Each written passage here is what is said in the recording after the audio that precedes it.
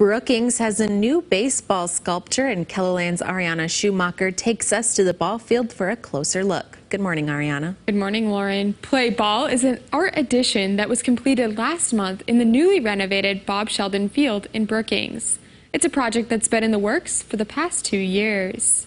Players and fans are now greeted with this 24-foot-tall bouncing baseball sculpture created by California artists Jennifer Madden and Jeff Reed.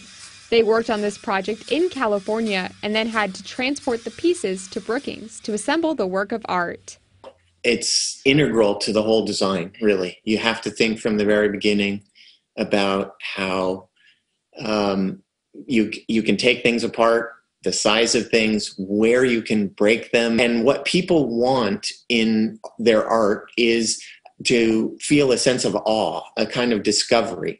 And so being able to hide how something was put together and have the details of construction not blow the magic of the piece is important. They took into account every nuance of the South Dakota weather. They thought of everything, so they actually made the job pretty easy for us. Not only is the sculpture amazing to look at, it's also an interactive form of art.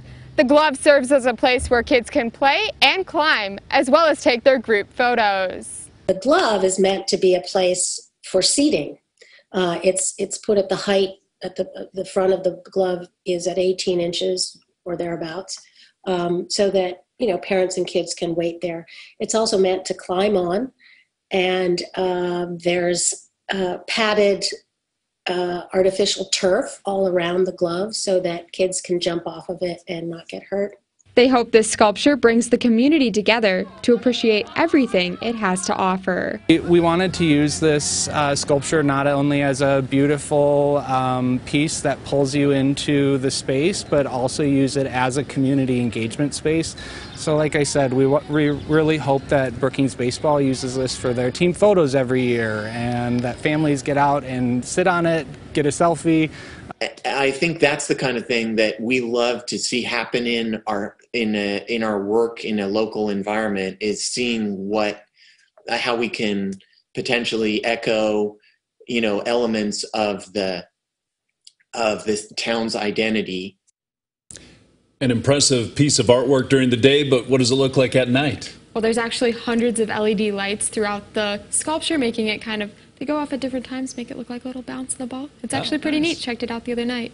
Very good. That's awesome. Thank you, Ariana.